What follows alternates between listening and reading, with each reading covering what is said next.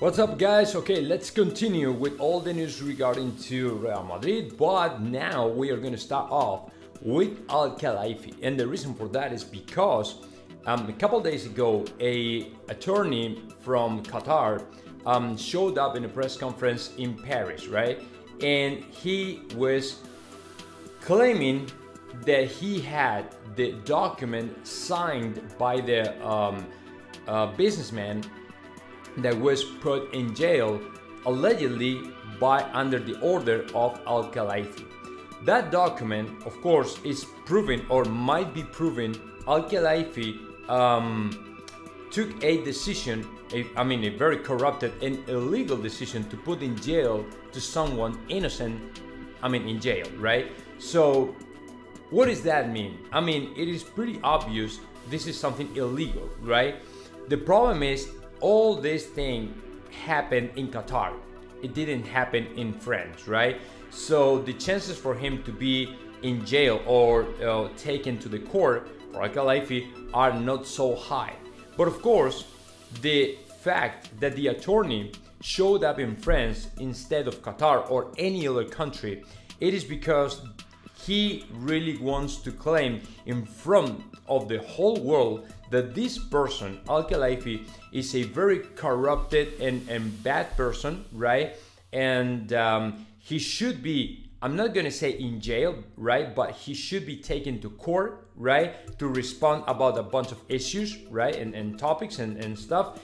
And to me, although he might not be taken to court in France, the fact that now everybody in the Western world knows the kind of person that he is or the kind of things that he does in Qatar will put him in the spotlight, so he will be or feel forced to step out from his charge right now or do something.